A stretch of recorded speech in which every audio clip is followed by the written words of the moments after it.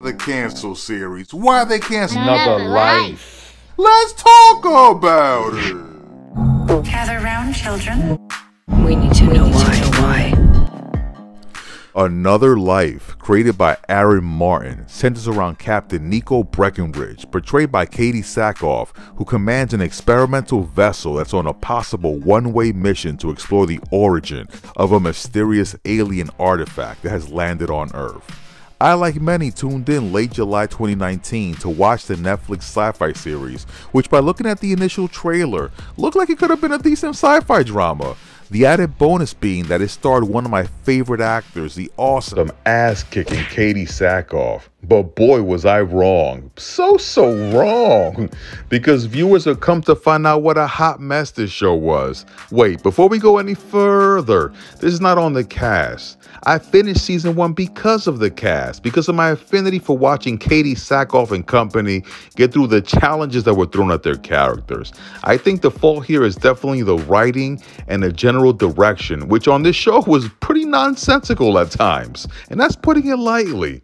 I, for one, could never get over the crew's choice to wear athleisure in space. I'm like, come on. I'm not one of those Trekkies that goes nuts over what I lovingly call the Star Trek onesies. But man, this show made me miss the rainbow assortment of uniforms that Star Trek has to offer. A quick glimpse at the Rotten Tomatoes, and you'll see that season 1 had an average critic score of 6. You heard me right, just a 6.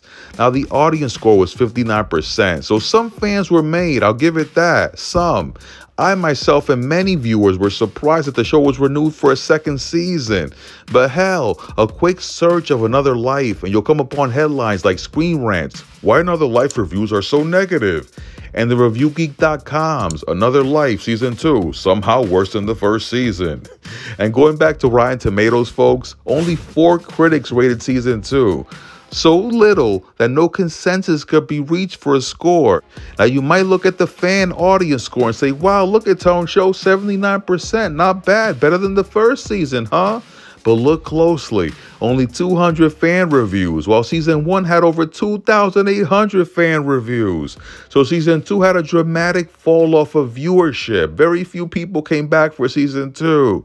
So honestly, nobody was surprised when Katie Sackhoff posted on her Twitter account that there would be no season 3 following the end of season 2. And I think she'll be a little bit busy, you know, because she's doing that little Mandalorian character on that little Disney Plus streaming show. Have you heard about it? So this is another case of a show being critically slammed and not achieving the high enough eyeball count to get renewed. And you know what I always say, viewership counts. As always, that's just the Tone Show.